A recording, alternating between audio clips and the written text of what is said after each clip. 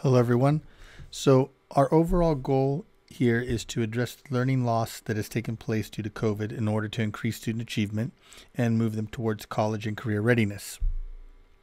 So before we move any further, let's get a definition of learning loss. So what I'd like you to do is just take a minute to pause the video and read this definition. Okay, now that you've looked at it, the two parts that if I were to be able to summarize it would be, it's clear that we don't want to go towards remediation because that would take away from rigorous, engaging grade level content, and therefore we would want to address unfinished learning in a constructive manner. So we feel that connecting the priority instructional content standards to our curriculum could be a good place to start in order to have a constructive plan. Now what we're going to do is I am going to be showing you how we've aligned the priority instructional content to the curriculum. So now we're looking at the priority instructional content and the connections to the curriculum. It's on this Google Sheet that you can get in the next section of this course. So let me give you an overview of how to navigate through this document. So you can see at the top that you have your grade level, your PIC, your domain, your cluster, and Savas topic lessons. And moving a little further to the right, you have here the RTI piece of Savas.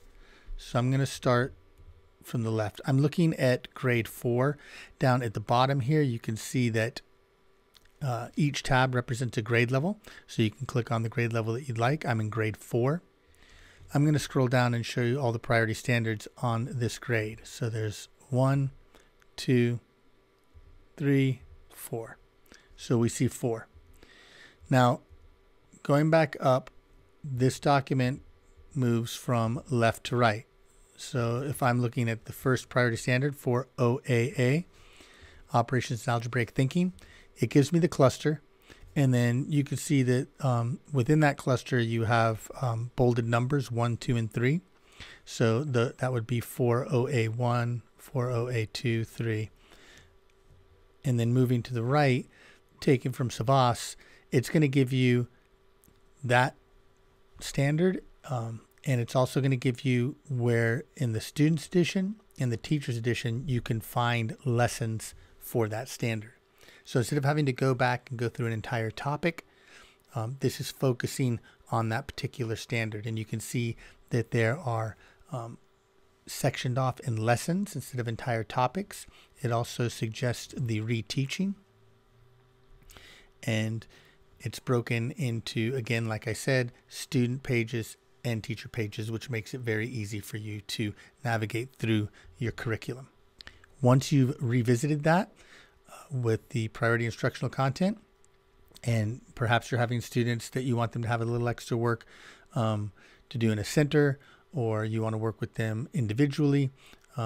If I scroll to the right here, you can see that the resource for the Math Diagnostic Intervention System within Savas is a place where you can get additional resources. If you're not familiar with this diagnostic and intervention system, you can click on these links here. The first link is going to, this is for each one is for their grade level. The first link is going to show you exactly, again, the standard. So you locate that priority instructional content standard. It's then going to, if you look all the way to the right, it's going to give you that intervention lesson that you can get. Now, if you don't know where to find those intervention lessons, you can click on the second link here.